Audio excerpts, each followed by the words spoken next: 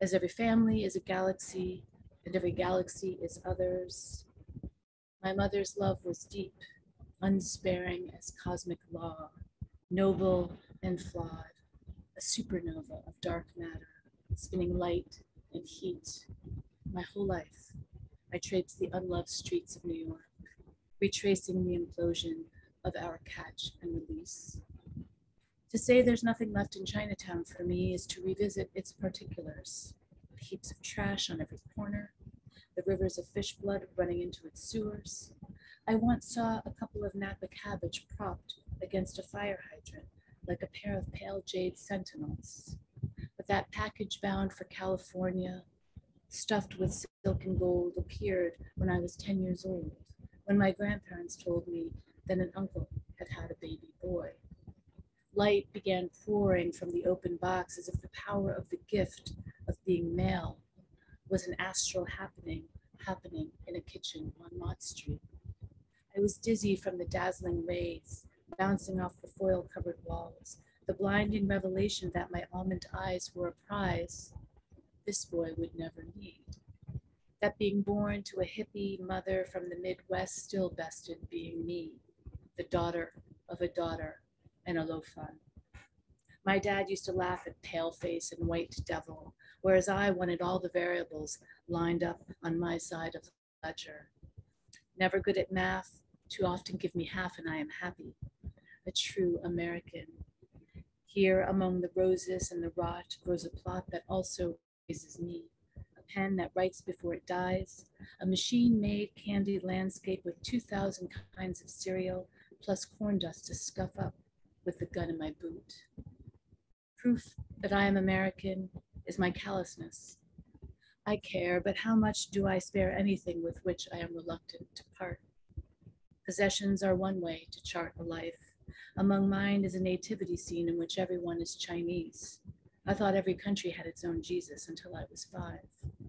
Today, I cherish time, small god of possibilities and poems that think, plus genre of allegiance to American things like running from the past, like cross-pollination and desegregation. So many bees, so many boys dying in the fields and streets, so much beauty and goodwill squandered, as in the gesture of a single rose, botched Valentine. Who knows why so little goes as planned? Why so little planning goes into anything any more than I can inherit the earth can America be my father. Like money banked beneath the mattress, I hoard memories. Half the time they're not even mine. We are alike in this way. Like the man who lost his wife driving home from a party when a horse crashed through their windshield, killed her dead, and left him unharmed with his hat still on his head. That man was a father, your father and mine, and the woman, your mother and your sister. Do you get where I'm going with this? Again, with the deer and our collective memory of apples, a common dream of lightning, and the phantom family I've lost. Just as my husband's long ago hair catches air when he rolls down the window, does my every move tingle with activated absence? Yes, and the broken simile of it is my imagination that will not put the horse back in its stable or hair back on the head, that moves not to fix the clan. For there are answers, but not a lot of questions, any more than I am made of what I am afraid of. Then you are too. So get this, the truth is of no consequence to me. Personal mythology, that most American language of anguish and anxiety, lacks privacy, as lost in art as fireflies in a mason jar, as lucidity itself. That we quit hoarding and collect ourselves and find other kinds of conservation, disrupt no language with pain. That we reclaim permission to dream a little dream, dreamy and permissive as America, enchanted as land revised over time, rooted in lack, like every aspiration seeks power to pressure a form. How the storm left every twig on every branch encased in a layer of ice. How nature entered my life. Snow melting in the green mountains makes a rushing sound in spring. How my father recounted this same scene standing on the corner of Church Street. I couldn't explain that I wasn't ready for the snow or for anything else, or how now I am almost ready for everything. So I think that's 20 minutes, right? So that's amazing. Thank you. Thanks. That's amazing. I love the poem. I love the way you read it. Thank you. And I love the line about Jesus. Yeah, and an astonishing grade of work, Tina. Yeah, just beautiful. Thank you so much for sharing it. You know, it's almost like you want to pause and digest and chew over what you just heard. And I urge you, if you're listening to my words, if you're within the sound of my voice, please go out and check these poets' work online, at your local library, at your local indie bookstore. You know, they all have amazing books out there.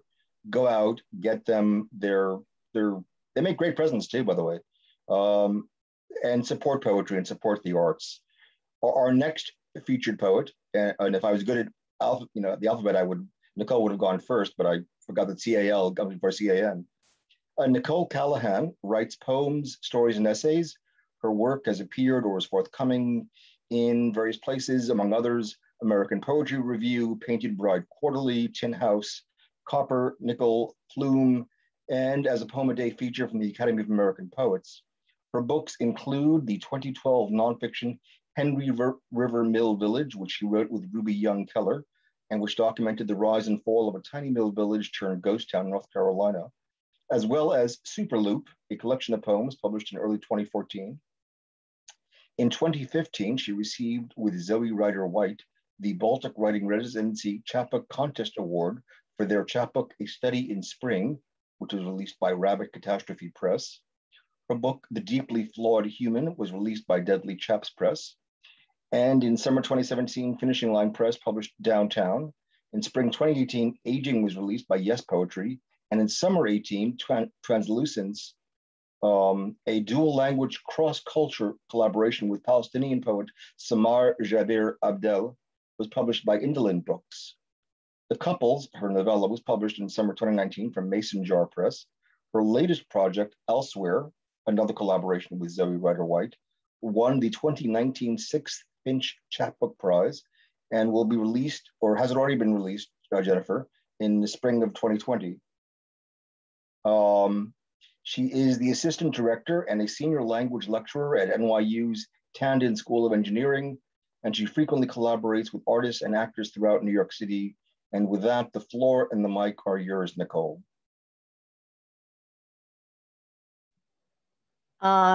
Thanks, Neil.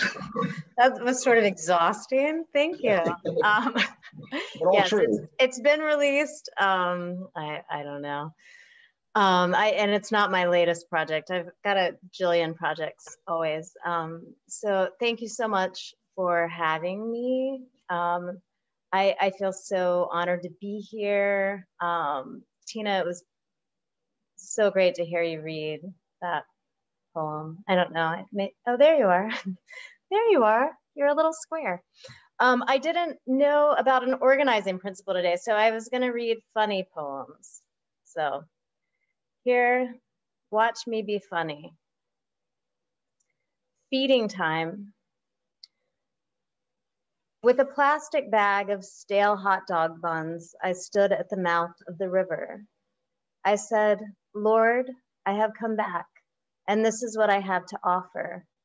And the Lord said, Nicole, you have not come back. You were never here. And I said, Lord, I have stood atop the little red star that says, you are here, and I believe in those words.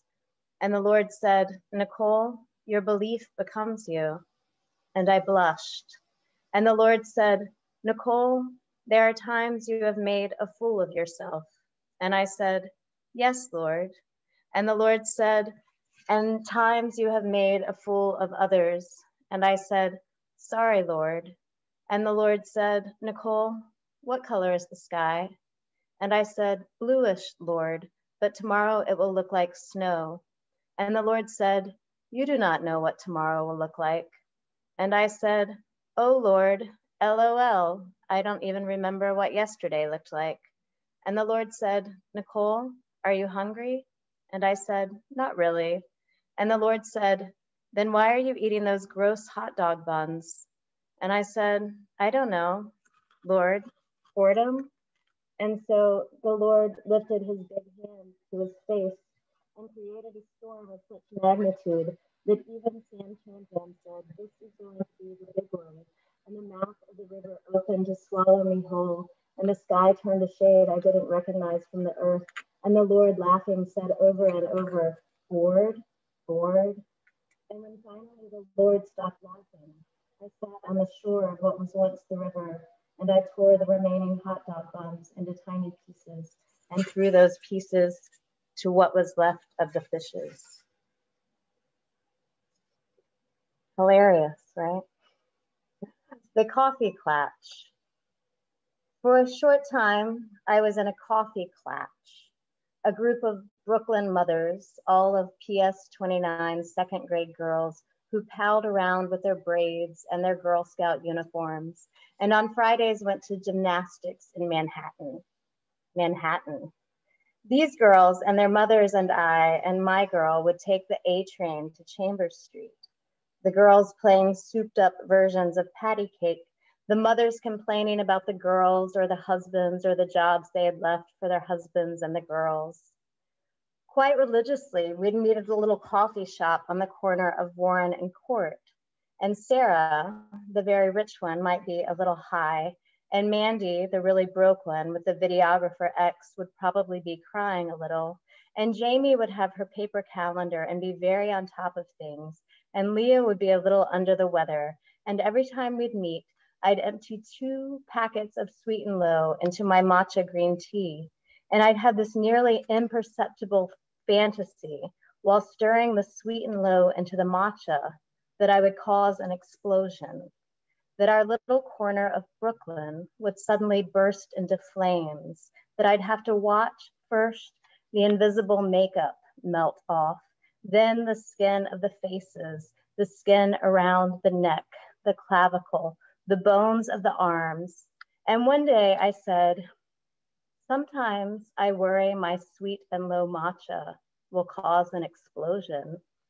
Someone laughed, said, no, but it will give you cancer, which is why I bring it up now. One of the lesser discussed aspects of having cancer is imagining all the poor choices you made, which contributed to it. There are the cigarettes, of course, cliche. All that wine, also cliche. But then there's the tab, which my mother fed me from a straw. The vats of French onion dip that held me over during the first 100 days of isolation. The huge bites of orange mac and cheese I still take from my daughter's plates. The fish sticks, the lettuce unwashed, pears absently devoured without even cleaning the skin on my blue jeans, even the air, just walking around, breathing the air, sucking it in, and the stress, how people say, you've always been quite hard on yourself, the very Virgo-ness of it, the every little packet you have ever ripped open, anticipating the end of the world and finding what you find. The examination. I'm also debuting my tattoo, my mom tattoo. I'm very excited. Never had it exposed during a reading, so mom, both descriptive and a little shout out to my mother. The examination.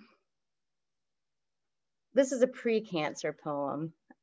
Do I need to say that? I don't know. How does your body feel right now? Like I've waded into an above ground pool in a Target bathing suit? Like I'm a European man with dry mouth? Like I want to put my fingers somewhere? Like I wondered that I wonder if that thigh chafing butter stick works. Like I've got to pee out these 2 glasses of kombucha. Come closer. Like I reek of Tampa, like a swallow of wine. Come even closer. Like I'm standing in an elementary school talking to other mothers about snacks. Like I need mouthwash. Like I need someone to slap me. Closer still, like a radiant pig. Now stay. How does your central nervous system feel right now? I was just thinking, what if I do have satin walls? What if I do love cranes?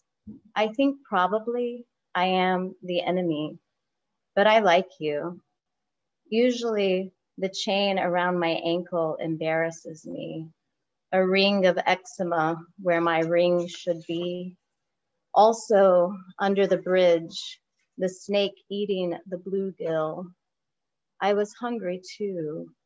I should say will be.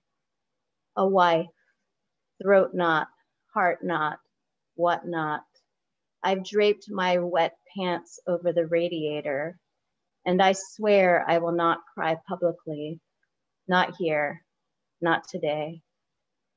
And your brain, how does it feel? Funny that you ask. It feels like billions of nerve cells arranged in patterns to coordinate thought, emotion, behavior, movement, and sensation. An egg frying on a pan, sheet music, an egg in a nest, an egg being pushed out of a bird, getting laid by a bird. My mother still radiant when they took her, a slapped face slapped again, that painting with its sky, the broken shell of a robin's blue egg clinging to my thumbnail.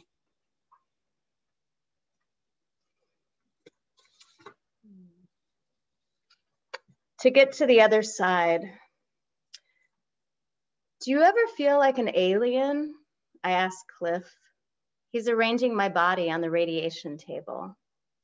Usually I apologize for my muddy boots, but today I'm feeling more and more like my childhood alien abduction dreams were actually dreams about middle-aged cancer treatment.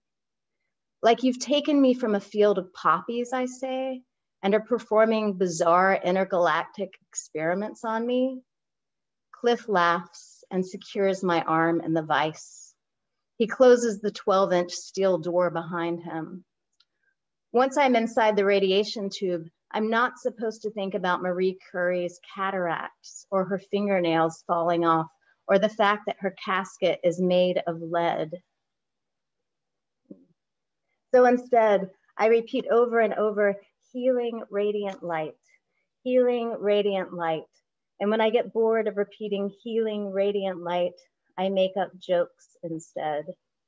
Horse walks into a bar with a camel hanging from his mouth. Bartender says, need a healing radiant light? Cliff is on the other side of the glass. His voice booms through the speaker. You ready, he says. Why did the woman cross the road? To get to the healing radiant light. Cliff tells me to breathe in, deeper, deeper, that's it, he says, and hold. At least I get to be the human, I'll tell him if he comes back. Deeper, deeper, healing, radiant, knock, knock, light, healing, radiant, light, who's there? Healing and release, he says. I open my eyes to see the pine trees they've painted on the ceiling to trick my mind into thinking I'm lying in a field on the earth, staring up through the green into the blue spacious sky. The eye of the machine scans me, beeps, hold, and again, Cliff says, how many women does it take to screw in a healing radiant light bulb? One. That was the punchline.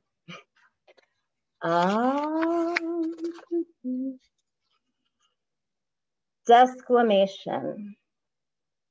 The room downstairs was in need of a good healing. Oh, no. The room downstairs was in need of a good cleaning, but it was my room. Or perhaps because it was my room, it was in need of a good cleaning. Not that I had dragged in dirt from the garden, but that I was shedding the outermost membrane of my skin. In 2011, the same year I lost one pregnancy and found my last, Charles Weschler and his colleagues explained that humans shed their entire outer layer of skin every 2 to 4 weeks. This seems counter to the 7 years I learned in grade school when my second favorite joke was, "Your epidermis is showing." But yes, since I began these sentences, I've likely shed 0.009 ounces of skin, which doesn't sound like a lot, but line by line, it adds up. And so by the time my husband visits my downstairs room, he might drag his finger across the dust of my desk and ask how I can live this way. I am living, yes, and this way. The scientific term is desquamation, from the Latin desquamare, meaning, quote, to scrape the scales off a fish, unquote. Each summer comes a morning when walking to the river, I discover a number of dead fish have washed up onto the bank, and I'm startled, a hook in my heart. And each summer on that morning, I promise myself I will never be startled again. I will not be startled again. Oh, dust, I am not the same woman who began this poem.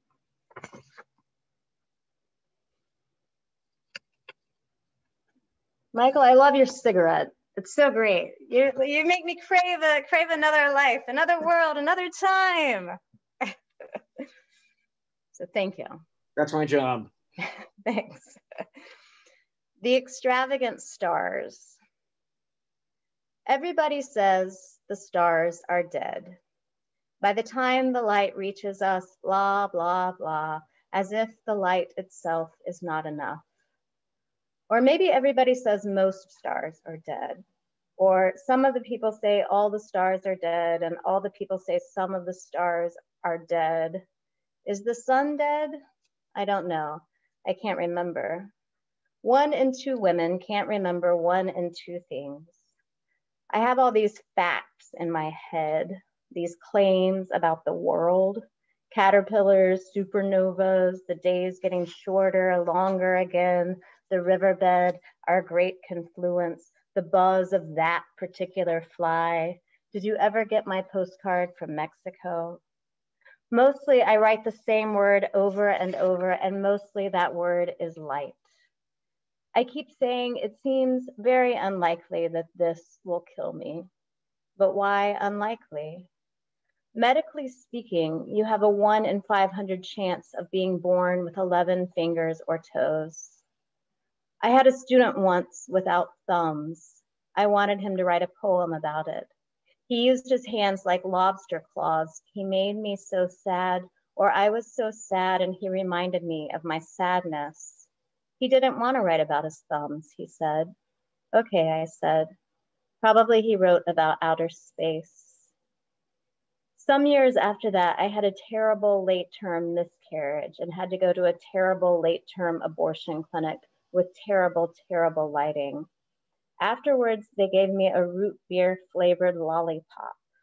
I sat in a blue chair and sucked on my lollipop.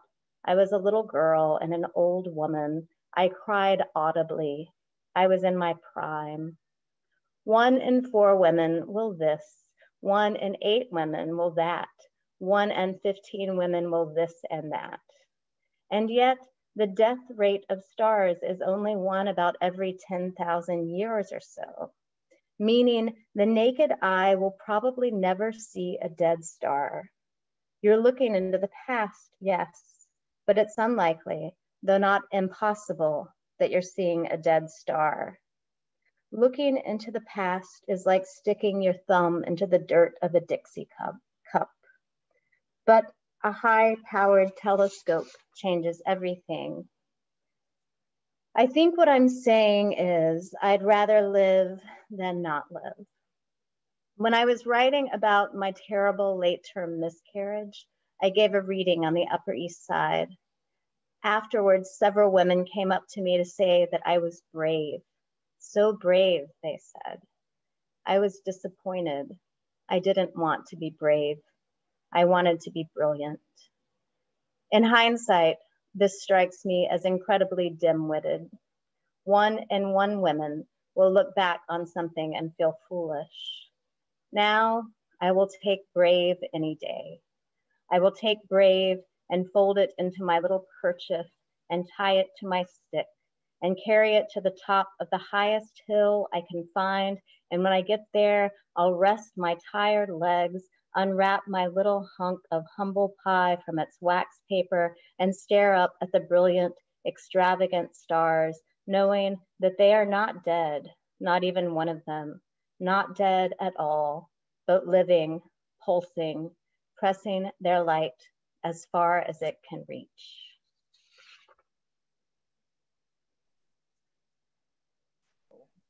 A couple more. This is to Jean Valentine. It's a true story. It happened recently. It's called A Sign. In the woods, I stood perfectly still, vowing not to move until I saw another living being. Jean, I said, I'm here. Did I place my hand on the bark of the red maple? No, it was too far away. Yesterday, I had gotten lost in these same woods. I hadn't looked behind me to see where I had come from. But today was different. I understood these woods now, and planting my feet on last fall's leaves, I waited. I was not so deep in the woods that I couldn't hear children laughing, a car engine turning over, the plane headed this way. There were the sounds of birds too, but I saw nothing. I was as if in a glass. I thought the deer, who I'd witnessed the hour before, might come, or the lone cardinal, maybe the turkey vulture, which I'm often mistaking for a hawk. And when there was nothing, I thought the nothingness itself might be a sign that you can wait and nothing will change. It seemed a valuable lesson, but I was unwilling to accept it. Jean, I said again, louder. And when my legs began to grow tired, my eyes searched the earth for ants, but there was no movement. I had been the one mindlessly stirring the ground. Finally, through the trees, I spotted the living beings, a woman and her dog, doing what I imagine they do every morning. Does this count? Yes. Not a very good ending, but I'll read two more. Midweek of midwinter. In the middle of my life, in the middle of a pandemic, in the middle of the kitchen, in the middle of cooking fish, I noticed in the middle of the flounder a bone of perfect choking size that could shift all the middles into a single tragic end. And so, with a blade, I removed it. And I all but missed the magnolias.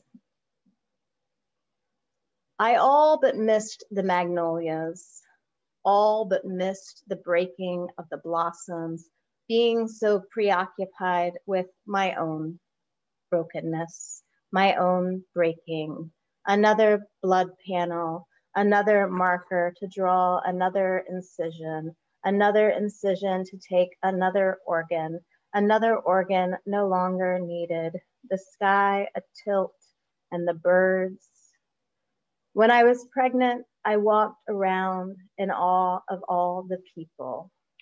You were once inside someone, I think, and you grew and grew, you and you and you. I'd be at the bagel shop, racked with tenderness that each body had grown. Now, same, in awe of you, and you who just pulled your sweater over your head, and you with the black dog, and you smoking the joint, and you grew, yes, grow, and too, you will die, and you will die, and you will die, and you will die, and you will die, and you will die. And then who will sit beneath this tree, missing what's already broken?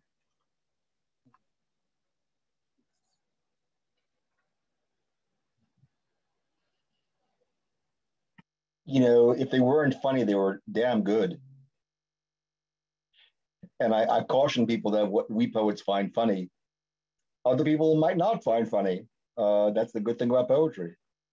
There's the, you know, great stuff. Are any of these in any collection, past or forthcoming? No, I just like to write a bunch of, it says I'm muted. I'm not muted. Oh, you're not muted. Not yet. I mean, they are. I'm working, I'm getting a collection together right now. I just need publishers. I don't know. Where are the publishers? Raise your hand if you're a publisher. Yeah, exactly. Show your face. Yeah, great stuff. Thank you, Nicole, as always. Thank you. And glad to see you in good health as well. Today, in addition to being a lovely day, a spring, almost a taste of summer, is the anniversary of D-Day. Oddly enough, a date which, although we didn't celebrate in my household, a date which we kind of observed since my dad was involved in that little beach party. Like many, he never spoke of that experience. I never quizzed him on it, thinking that we'd have plenty of time to do so. I was wrong. He passed long before I had a chance to do that. This poem, which was published in Lily Poetry Review, was written with him in mind. And for all the warriors of that war who never spoke of their service. Odysseus at home.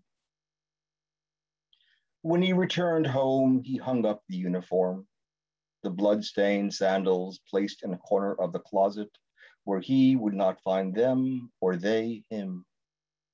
He did not speak of the war or warriors, the siege of Troy, the return of Hector's body to Priam and Hecuba. After all, what was he to Hecuba?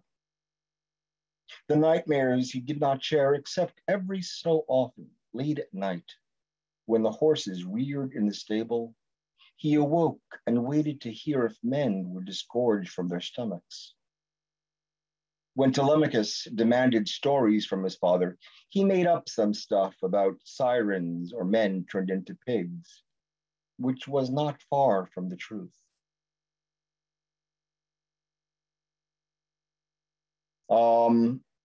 Our next featured poet, bouncing around from screen to screen is a bit challenging for me, but I'm doing it well, I think.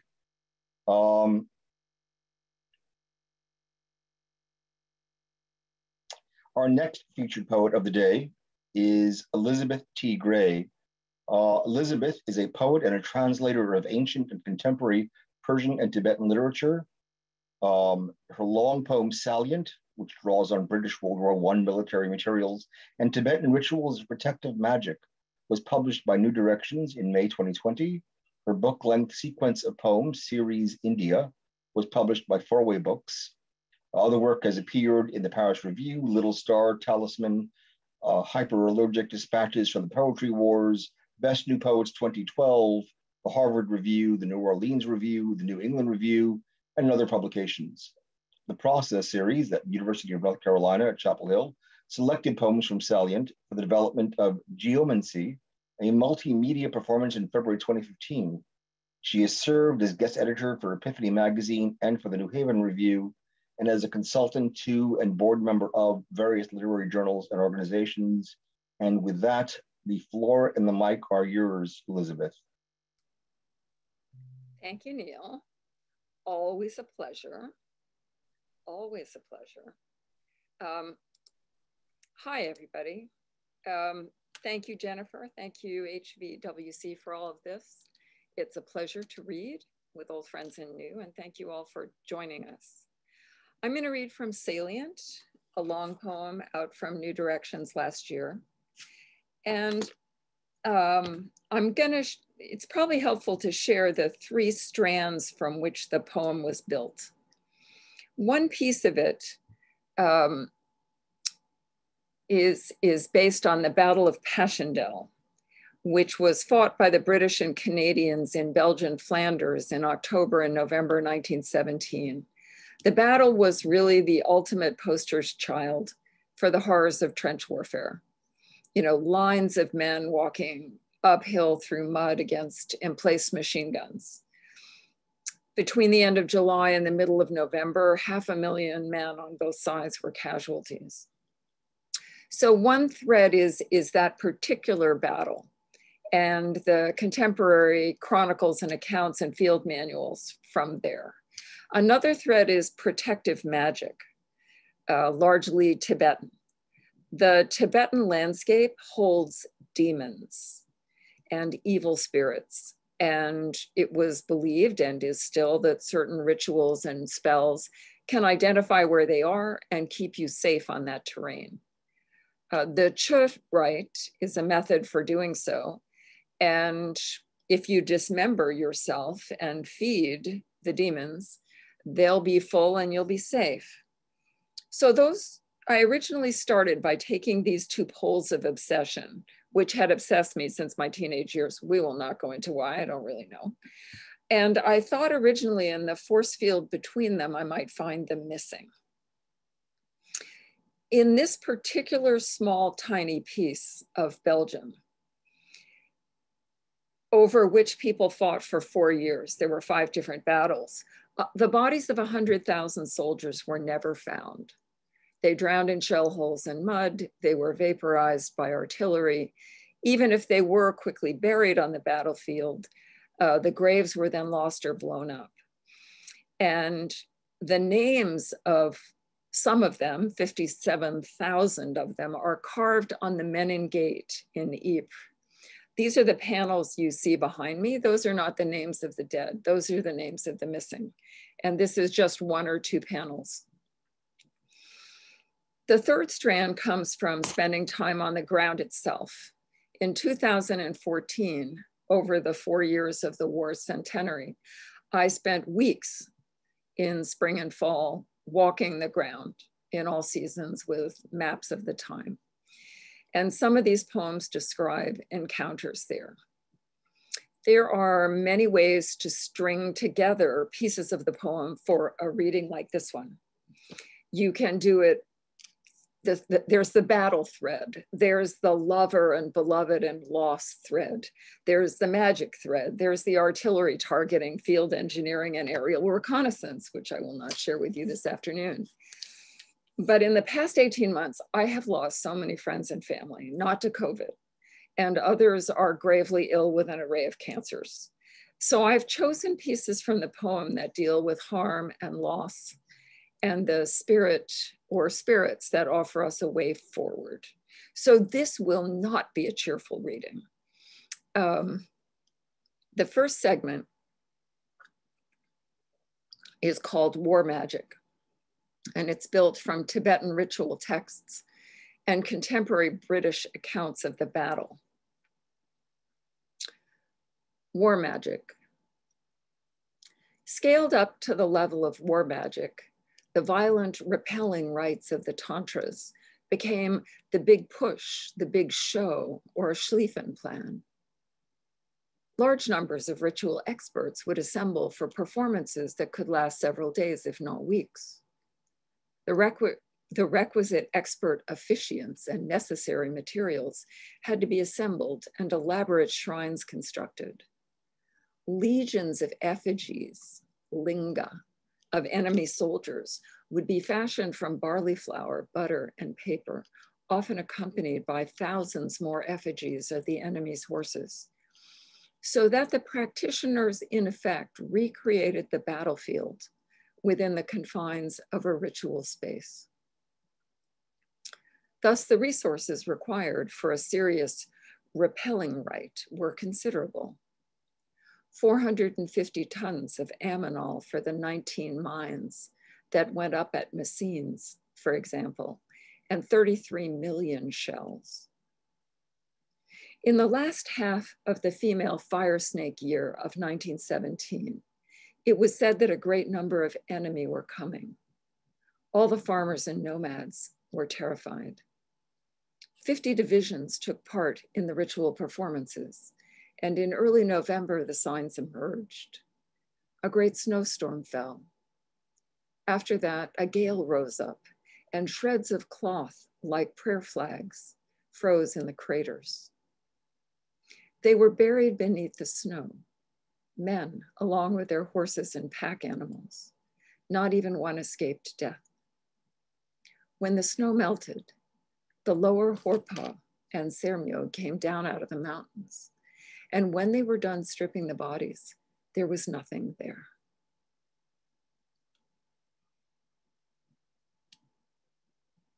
Recalling the blah. The blah is a Tibetan word. The blah, or soul, can also leave the body as a result of a frightening event or unbearable pain. In such cases, it may be recalled or ordered back by means of a ritual. The blah may dwell temporarily, at least, in various places outside the body without risk of any danger. Hence the expression blana, or dwelling of the soul, a place where the blah takes up residence. It can be a rock or a tree, a pond, a small canal, or a piece of church.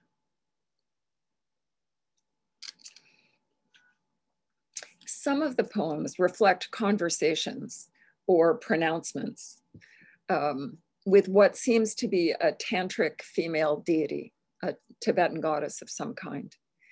I was a guest at a graduate seminar at Yale Divinity School that had been using Salient as a text. And one of the students asked if I had really been spoken to by a Tibetan goddess in that cemetery. I said, of course not. What do you think I am, like crazy? But later, when I was writing these first drafts, she seemed to be present and quite precise. This is one of the many poems in the book that's called The Missing. It was a test. She asked, are they here or not? Because the land is flat, it's hard to see. The men may be hidden in that empty space. The canal was a serious obstacle. The banks of the dikes are bordered with willows, the lyric moment at its best. At the edge of each moment, I thought I saw movement. It was a test. She asked, are they here or not? The lines kept changing, but not by much. Because the land was flat, it was hard to see. The men may be hidden in that empty space. The banks of the dikes are bordered with willows. You can read this, she said. The lines ran right through this cornfield. Corroded buttons, cap badges, numbered discs. At the edge of each moment, I thought I saw movement. When the sun came out, I was surprised. I asked, should I just go home? The canal was a serious obstacle, the lyric moment at its best. The lines kept changing, but not by much. It was a test, she asked. Are they here or not? Gently, metal on metal, something on its own terms. When the sun came out, I was surprised. Their lines ran right through this cornfield. The banks of the dikes are bordered with willows. The canal was a serious obstacle. You can read this, she said.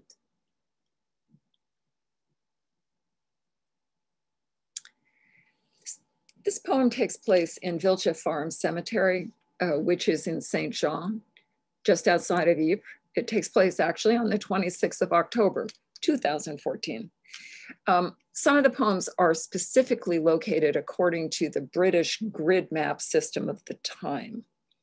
So what is now a cemetery was Wiltshire Farm, and it was located on sheet number 28 Northwest 2, Saint Julien, in sector 6C28A. What she told me: girl, keep to these haunted places. Carry what you dare not. Cut your fetters. Give up attachments. Find what here says inside you. You are not here to verify, instruct yourself, inform curiosity, or carry report. You are here to kneel where fear has been valid.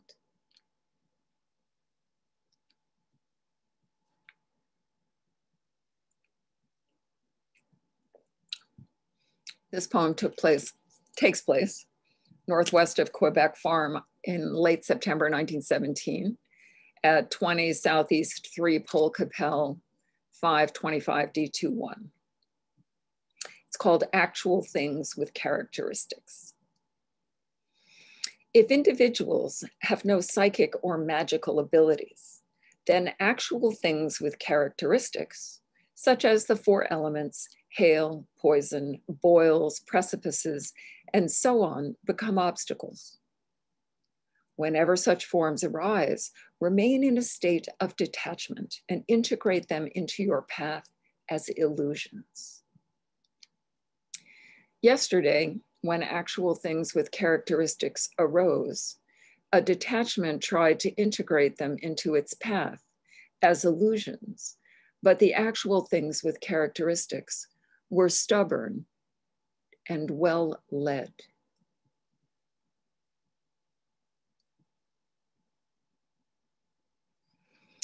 This is called Harm. It's situated just north of Railway Wood. Map sheet 28 Northwest 4 Ypres. Harm. We are no longer confused about harm. Harm is in specific locations. I-5D91, for example, the small field 100 yards due east of Gully Farm. We strive to remain unattached, without attraction or aversion to material forms, the way Phillips and Mercer did, who understood such distinctions. Most of them is still missing.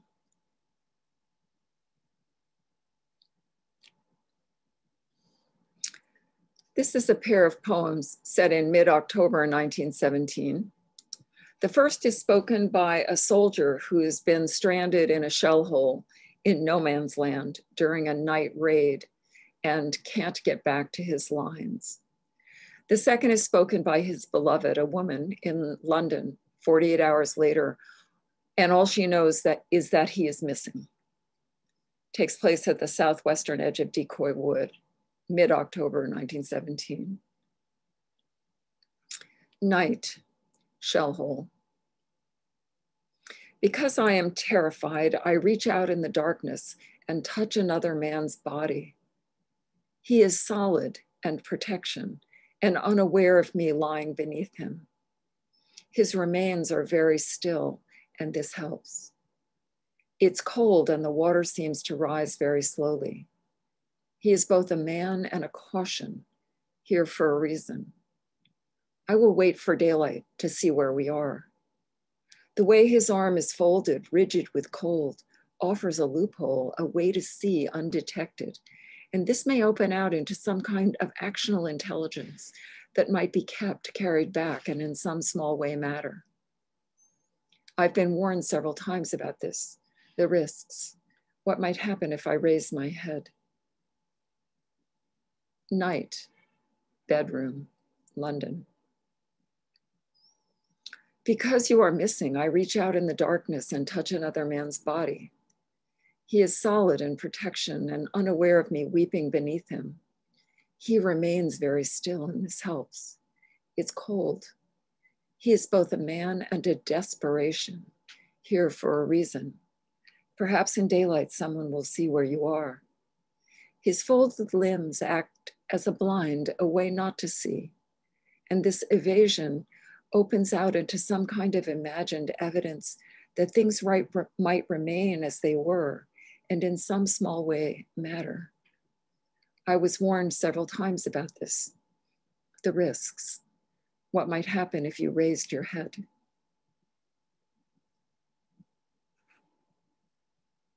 The guts of it. I think I would prefer to be killed in a railway accident, he said. Why? Because, well, there you are. But if you're killed by an exploding shell, he went on, then where the hell are you?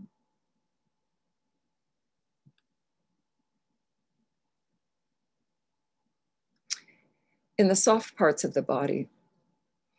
In the soft parts of the body, wounds from large fragments or entire projectiles show extensive and deep contusions, crushing, a tearing away of tissue. They are vast erosions, deep furrows, large lesions, often with significant pieces of flesh hanging, fimbriated, ecchymiotic, contused, and frequently in their deep parts, complicated by metallic foreign bodies, by earth, by fragments of clothing, and thus doomed to suppuration and grave complications, gangrene and tetanus, for example. For such wounds, use a simple mdadar, fletched with crow, with a slender point of polished copper, and its shaft painted red.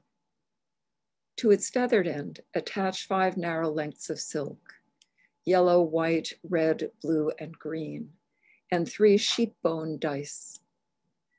Move a mirror along the patient's body until it reaches the source of his pain.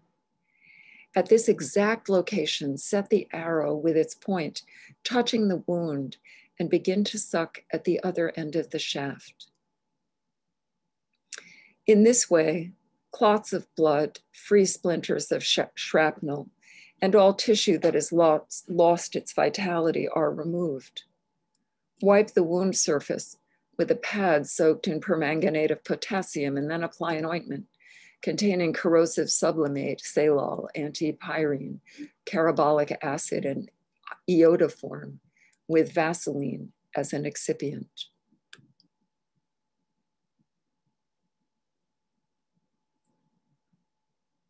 There are 3 more, mostly short.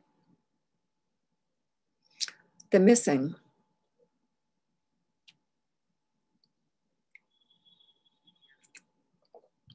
Some became smoke, cloud, and rain.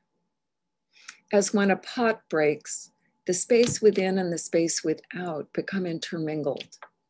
The body reduced to its atomic constituents indistinguishable from the awareness within. Others dissolved into light from their feet upwards. The heavy shelling at D6, D45, west of what remained of the church, for example. And after the light faded from the sky, there were no bodies. So it is said that instead of wooden crosses, they have names planted in space.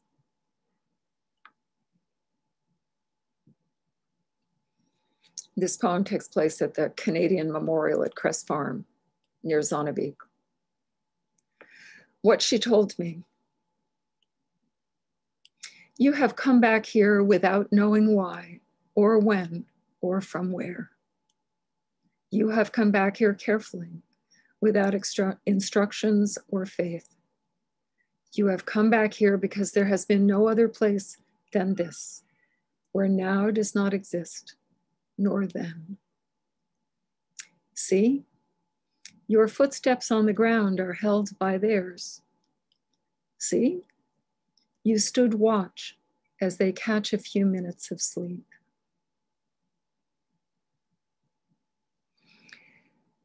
So in Ypres, every evening since World War I, at 8 p.m., a trio of buglers plays Last Post, which is the British equivalent of taps.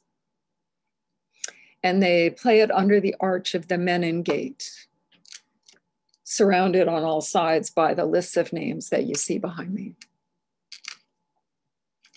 Taking refuge, the playing of last posts, the Menin Gate, memorial to the missing in Ypres, every evening at 8 o'clock. Pick up your instrument, place it to your lips. When you play the first notes, visualize that from here to the heights of the circled hills, the missing can hear, and that when the notes reach them, they stop what they are doing, come to attention, and turn toward the sound. Make the next notes hang in the air.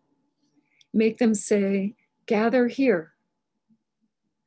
Imagine that the men hear this, that they emerge eagerly from their individual places and begin to remember themselves. When you blow the last notes, they come with great urgency, all of them. Visualize them assembled in the fields before you and imagine that they inhabit for a moment this song.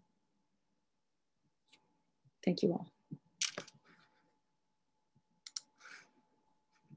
Wow. Wow. Just amazing stuff, powerful stuff. Thank you for sharing it with us. Thank you for always Thank you for having me. Always sharing great stuff. And condolences again on those who have gone among your friends. Thank you. You've heard great stuff today, and you're about to hear more. Our next featured poet, hold on a second, let me bounce around from screen to screen here, is Michael Klein. Michael is the author of, he's a poet and memoirist as well. He's the author of several collections of poetry and memoirs. He is a Lambda Literary Award-winning fiction writer.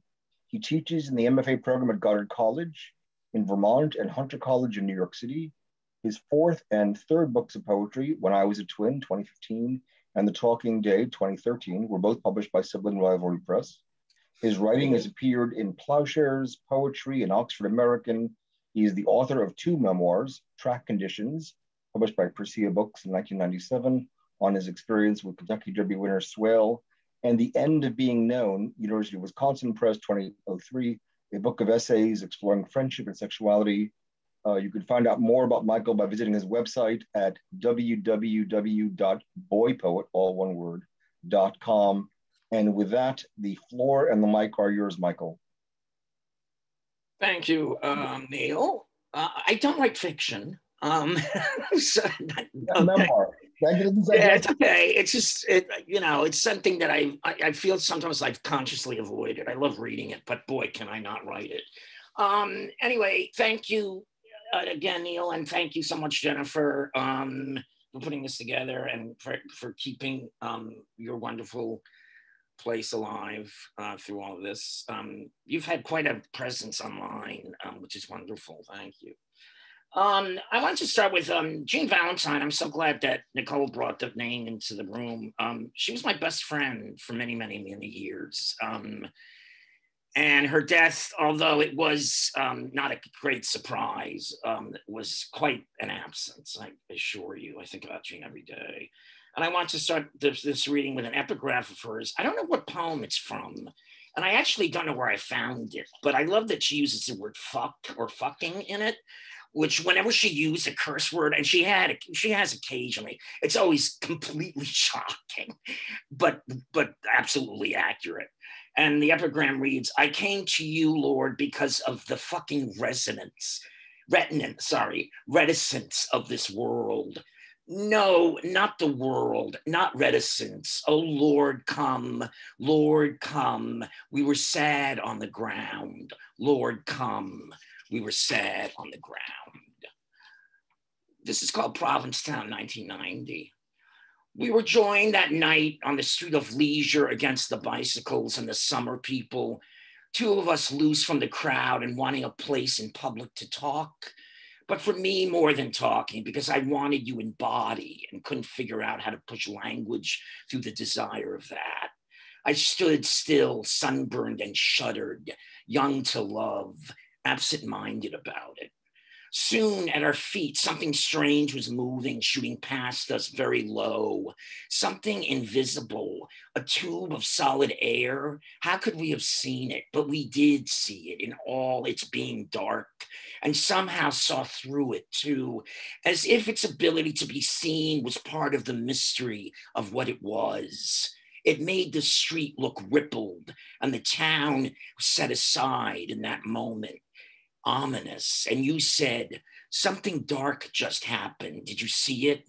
And of course I did. And in the years since, the years of dread and anticipation, I see it still in different places with different people who don't understand what force it is they're seeing with, and what we first saw that summer ago.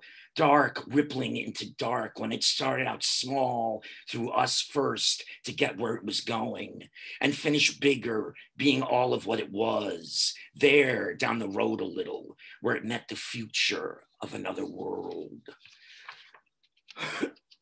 I sort of became obsessed again with Rilke during the forced occupation, how I like to refer to it. This is called After Reading How Rodin Gave Rilke an Idea, which gave me an idea about the earth. What inspired Rilke to have more feeling when he wrote At the Door of Angels, making requiem and elegy mean beyond the living, who wouldn't leave completely their life? But I could be wrong. He may have been thinking, I'm not in the world. Rodin never looked for Rilke. Rodin made art that was heavier than the source, heavier than the gravity key to earth. His famous thinker was going to be called the poet, which explains the light energy moving inside the bronze.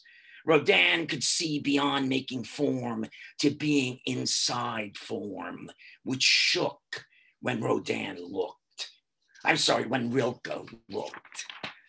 Rilke, Rodin, I always get those two confused. The early minutes of Without. I just put together a new and selected, which I thought was completely premature, since I haven't written enough books, except that the first two books of mine that were published are completely out of print.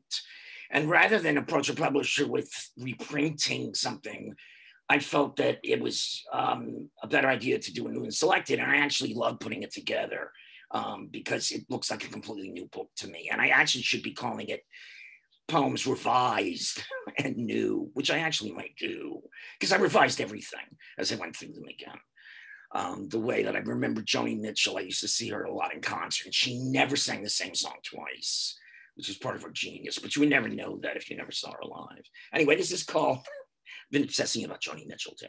This is called The Early Minutes of Without. You thought you were spared falling in love with another drunk now that you were sober and could feel the ordinary grain that ran through everything. You were awake in the great city and you moved among the civilians you couldn't move among before. And you were almost finished with how to structure time and dress for the weather. And love did bring a man who told you once, coming in from the dark and a last cigarette, that he missed you. That already. And told you that a person could miss somebody even more in the early minutes of Without. And you were close to him then, in the barely lit, and you stayed. And one day in the future, he drank, summers first, then now, because people drink. It's the truth. But you couldn't remember it. And you look sometimes at how he was different in some new degree a few drinks took him. And then you try to judge or argue or put a rule on the feeling to make it formal. You try to scan a bigger source of restlessness about life, that it has to bear sometimes the opposite of living. You wanted to say it wasn't him you didn't want anymore, just not him drunk, what anyone would say the first time. You wanted the man from that time you were both barely lit, when he was a god in the firmament, when he was dazzled by love, maybe even drunk with it. Many years now ago, I had the privilege of being in the hospital room with a dear friend named Billy Ferlenza, who was friends with 6 other people in the room, Michael Cunningham, Nick Flynn, Marie Howe. He had great friends for being a cook, I have to say, which he was mostly in his life. And we were given the opportunity to wash his corpse after he died. The nurse came in and asked us if we wanted to do that. And I had never washed a corpse before. And Rilke again has a poem about this. So we did. It was just the men, which I always thought was kind of strange. But Nick and Michael and I washed Billy after he died. It's called Washing the Corpse. Spirit always wants the door. After he was dead, they washed his body. Nick and Michael stood in Billy's hospital room and took the washcloth or whatever it was, something rising hot out of silver basin, and started at his feet and worked their way up the body that was only his body on a bed. And Marie and Janice and Julie were in the room when the spirit was directing the air. And when they left, it was only the men now doing the last thing that would ever be done to Billy's body. They were making Billy new. They were making Billy what was over. This is a poem that I'm happy to say is in the current issue of the Paris Review. I'm sure some other poets can identify with those little journals that you always want to be published in, and you never think it's going to take 20 years to be published in. But it took at least 20 years. You know, I just stopped and then I started again. This is called The Animals, The Animals. Here I am, I've been watching the animals. I watch them in the afternoon that seems to drop my being lower into time. Bullfrogs singing from the long grasses.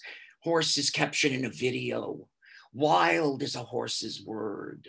They are running wild on an island and ending sharply as if stopped by something that isn't there. I've been watching the animals move through sudden predicaments or work like joy from a habit, as in the sea turtle pulling her anvil body down to the continent of ocean after leaving her eggs in the upper sands. She's returning to single life and the sequenced minutes of light breaking softly on the surface of the water. How delicate it is below where daylight doesn't reach, all the wet and slippery green there, one world brushing up against the gardens of another. I've been watching the animals with more knowing now than childhood's secret knowing, secret gratitude for animals. And my spirit seems to make music I can hear for each animal, like a theme for staying. Only once did the dog run away. I've been watching them with a sense of circling back into myself through their own restlessness, feeling their nature take the wheel of what's on again, off again in my own life, the life of human stories beginning in deliverance and ending up torn from reaching the eventual. There is nothing in the world to confirm or not confirm the fear that I will stay like this, disillusioned with everything that isn't animally connected or unconditional. I will always regret not staying with someone only for love, and so remain powerless over the photogenic grief of empty stations that once held people. I will always be just this, the human boy, the human man who goes to the animals to check, to see. And as it was mentioned, thank you, as it was mentioned in the glittering introduction of my section of this reading, in another life, clearly another life, I was indeed a groom to a Kentucky Derby winner in 1984. The horse's name was Swale, which is a word, I actually saw, the only time I've seen that word in print was in a poem by Stanley Kunitz, of all things, which felt like, you know, I knew Stanley and that felt like a very weird connection. But Swale was a big part of my life. I wrote a book about him, a memoir about, he also got me sober. Anyway, this is called Swale. It's Derby Day, And it's been 30 years since 1984 when I stood in the grandstand at Churchill Downs after betting 20 bucks on Swale, the horse I groomed and watched as he pulled away from Wayne Lucas's great filly Althea to win the 110th running of the race. 30 years, and a lot of souls have risen to the upper register of life. And my own life is made more reachable by what their love did to me. I read some books and wrote some books and watched performances that moved my thinking. I've seen the man who gave me horses go home to his mother, and I've seen other horses break down or go home to the grasses of their beginning to make more of their pleasing kind. And after it all, I met the love of my life. And when the government turned something over, I foolishly married him. Foolishly, only because all marriage is foolish, an errand into a maze. It's Derby Day, and I'm remembering my life in a stable and the ordinary living that spilled around it. I've eaten good food in places that had views of the everlasting, and I'm certain I've seen the face of God on more than one occasion, and I've held animals so close to my own body that something in theirs must have passed through mine. But nothing has given me more life than watching that big, black, beautiful, shiny soul run through the animal line, past all comprehension, into the music of his speed, and win that race on the first Saturday in May in the year of forever. Here's to Swale and to others of his kind, creature of my joy, of my sorrow. And I have two short ones. I think I have enough time. I didn't time this. I never do time it because I always think I have enough time. So I never time it because I always think I have enough time. I never time it because I always think I have enough time. I never time it. You know, I did this thing. I was part of the Geraldine Dodge poetry thing. That huge thing that happens in New Jersey. I'm very, very privileged to have been there. I never thought that, you know, it was something that would happen. And, you know, it's high school students walking around the streets of New Jersey with your book that they bought at the book sale. I mean, it's so great. But I was on a panel. I can't remember what it was. It was with 3 other poets, and I can't remember what the subject was. But at one point I broke into a song that just sort of came to me. So it happens. It's called Rooms We Didn't Live In. And by the way, I'm reading it's a whole, it's from a bunch of books. They're not all new. Some of them are new, some of them are very old. This is very old. It's from my first book, Rooms We Didn't Live In. When drinking luck brought me mystery and money, I holed up in the Capri Motor Lounge on Hempstead Turnpike, because I could deal with the small world of a vodka stupor floating me under the reflection in a mirrored ceiling of crisp $100 bills circled like green fire around the bed. I won it on a horse. I think of that day whenever it feels like I'm not getting whatever enough. What is God's will after he lets you live? Who is that money for? This is called Based on a Review of a New Book by Lydia Davis, written by Peter Orner. 2 wonderful writers. I love Peter Orner especially. I don't know if any of you know his work. He's a fantastic writer. He writes nonfiction mostly. He's written novels too. You really have to have joy around your brain when you're reading Lydia Davis. You have to practically forget you know about reading. Otherwise, you might feel like Kate, who, when she stood with her mother in front of Picasso's Bouquet of Peace, said she could have painted the hand with all the flowers in it. And her mother said, "Ah, dear, but you didn't." I would close. I'm a twin, among other things. But my twin brother died in 2002. So what does that make me? A twin, or the twin who was a twin? And my new book is called When I Was a Twin. And this is called The Twin. I wasn't supposed to have a body. I'm not from a family of bodies. None of us were supposed to have bodies. But then the light left us in a dark chamber, and each one of us stood in the hall of her old heart beating. My mother and my brother were there. I was inhabiting a body of company. Could I have my own apart from the one I was inside, apart from the one floating next to me, which looked like mine? My soul was already confused. It didn't know how consciousness pulls the body into the world or pulls it out of the world. My soul was inside the inside. All this, I was thinking, still lying there in my mother's cocktail, only a light filling in a body, frail in the counter music of my brother's heart, singing in my brother's body and in the same time of his body that mine was in.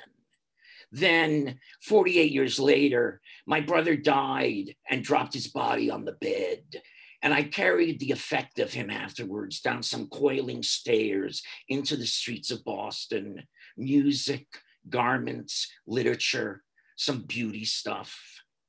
When he was living, we used to dare each other. I dare you, he said. I dare you. And then he died. Thank you, everybody. Wow. Wow. Beautiful, beautiful. Thank you. Your poem about watching and washing the body of your friend brings to mind just a little bit of Judaica to throw in. One of the highest good deeds or mitzvot that one can do, according to the great sage Maimonides, is what you did. There's actually a name for it in Hebrew. It's called shomrim. It's the person who between death and burial watches and washes the body of the deceased. Oh, wow. And it is considered the highest good deed you can do because there is no way the deceased can return the favor to you. Wow, that's good. Neil, can you put that word in the chat? Oh, absolutely. Yeah, sure. Yeah, the Hebrew word is shomrim, and it actually translates. It's one of those Hebrew words which really has no good translation. It's like German. Right. It literally means guard, but if you're referring to a security guard or military guard, you would not use that word. Right. It has a unique meaning, and the meaning applies to the person who watches and washes the body of the deceased, as I did with my father. And it is obviously a very sobering experience, but it's also an incredible expression of love because you are sending this person, your friend or your relative, to the next world, right, clean, clean as a daisy, right, and nothing to do with embalming, nothing to do with any of that stuff, nothing to do with makeup. You are basically, in fact, you're actually removing all sorts of makeup, all sorts of artifice, and returning them to the earth as they were. It's a great expression of love. Yes, of course, I'll be happy to send it to you with pleasure. Thank you. Don't go away, folks, because you're about to be treated to some amazing music care of an amazing violinist. Concetta Abate, and Concetta, I hope I'm pronouncing your last name correctly, is a classically trained violinist turned improviser and composer. Grammy.com described her original performances as a mix of, quote, violin and delicate vocals that float between the worlds of modern classical, neo-folk, and poignant and poetic verse. Close quote. Those are nice words. As an instrumentalist and a singer, she has performed with countless orchestras and ensembles in New York. She has worked as a studio recording artist for bands including Cornelius Eady Trio, of whom much can be said, and the Latin music group Inti and the Moon. She is a founding member of the Sparrow Song Ensemble. She has released 4 full-length studio albums of original music, and I hope she will tell us where you can find them. Spanning genres of new classical, jazz, experimental, and folk, she has scored full dance productions in collaboration with choreographers from Arch Company Ballet, as well as Wendy Osterman Dance Company. Her dance scores have been performed at Lincoln Center, as well as Theater for the New City. She has traveled as a distinguished composer in residence to TAKT, Tacht Gallery in Berlin, as well as the Robert Rauschenberg Foundation in Captiva Island, Florida. And if that's not enough, she founded a music education program called Teacup Music, which provides sliding scale music lessons to students in Brooklyn. She's a mentor to a vibrant community of students. Her teaching work has received grants and recognition from Brooklyn Arts Council, the Ruth Burt Fund, and the Charles Mayer Foundation. And with that, the floor and the mic and the violin are yours, Conchetta.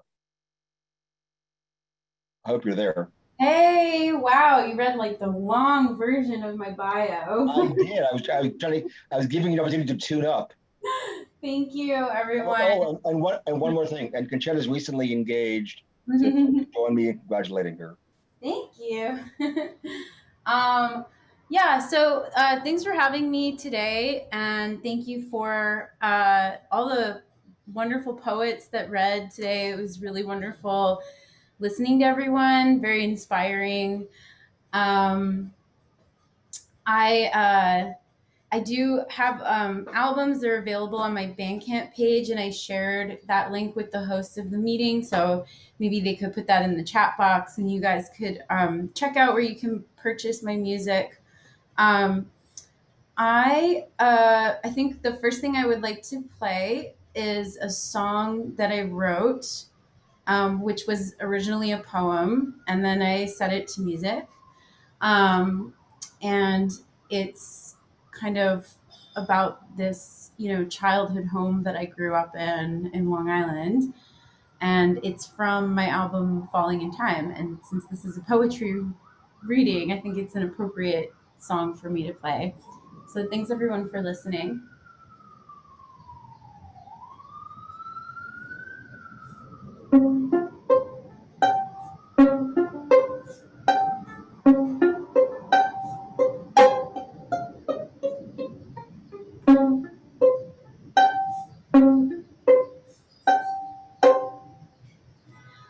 There is a house where the dawn comes in and the night spills out into the ocean. You can hide away, you can choose to stay if the day presents the notion. Mountains of boxes and paper clips,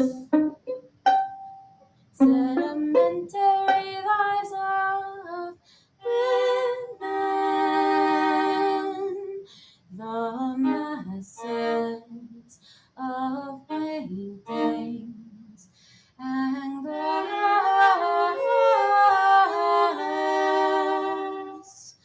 There was never a sun when the dawn was new. From the perch on the roof where the starling flew, when humanity scored that house of mine.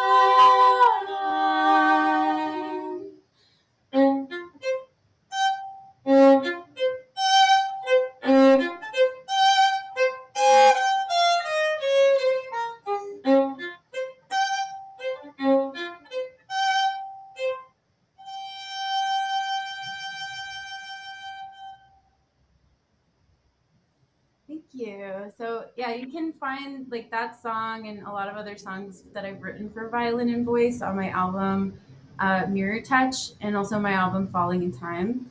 But next I'm going to play for you a piece that I did not compose.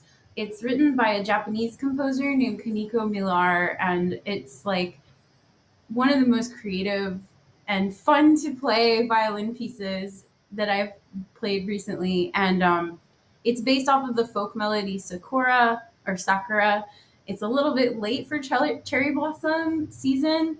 But what's really interesting about the piece is that she uses the violin as a koto, which is like a Japanese instrument. And like she just uses this really cool extended technique on the violin, so it kind of sounds like a koto. So I hope you guys enjoy this piece, Sakura, arranged by Kaneko Millar.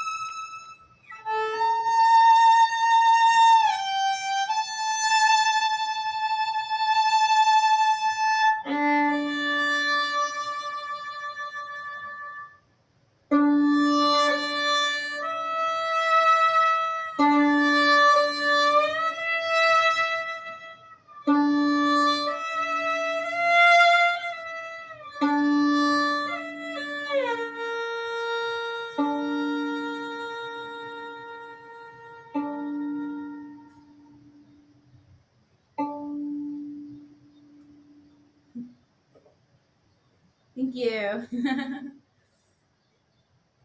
And, I just think that's such a cool creative piece, and along the themes of nature and springtime and also the cicadas coming out. The next piece I prepared for you is a violin sonata written by a composer named Paul Hindemith. It's kind of like World War I era, so it's a little bit dark. But I think it's really interesting because the piece is actually called "The Weather is So Fine Outside." And the description is it says to play the piece in easy motion.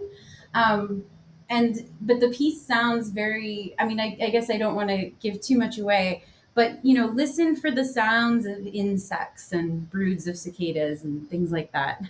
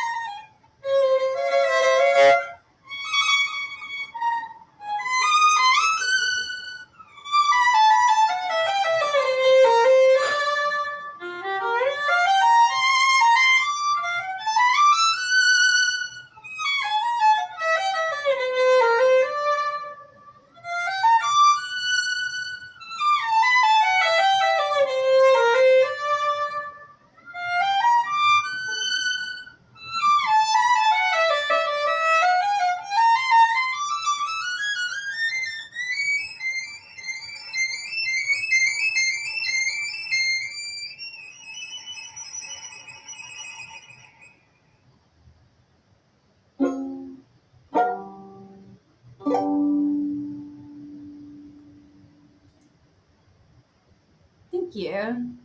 I can see you all clapping. You know what? I didn't even think to do this, but I can spotlight my video.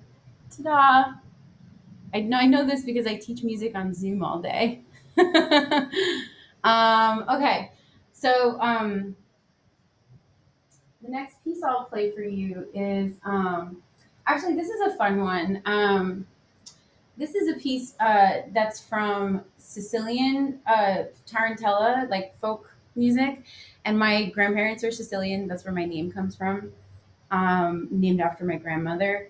And it's called Froni Dalia. It's like a medieval melody that the lyrics of the piece are about like a young girl who has to get married to some guy that she doesn't like, and she lies to him and says that the Virgin Mary appeared to her and told her that she like couldn't sleep in his room, and so she runs away in the middle of the night before the wedding. And so that's what the story is about. And so I was inspired by Kaniko Millar, and like I took this traditional Sicilian folk song and I arranged it for classical violin. So it's kind of like a folk classical fusion interpretation of this piece. And this is called Froni Dalia. Okay.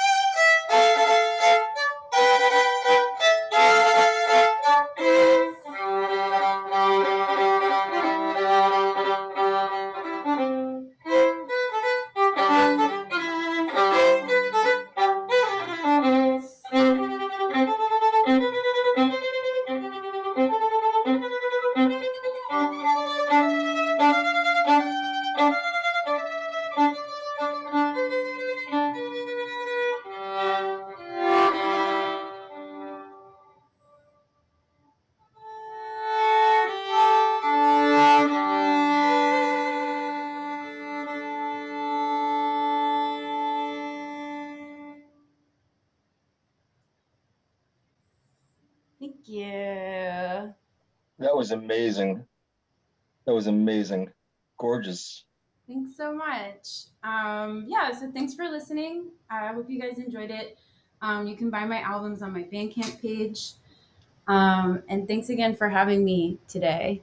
Oh, our profound pleasure. I could have more. I just want to hear more and more. I wish we had all the time in the world. Thank you so much. My thanks again to all the poets who read so beautifully today. Nicole Callahan, Tina Kane, Liz Gray, and Michael Klein, who had to walk his dog, unfortunately. And to top it all off, Conchetta Abate on her just gorgeous violin playing.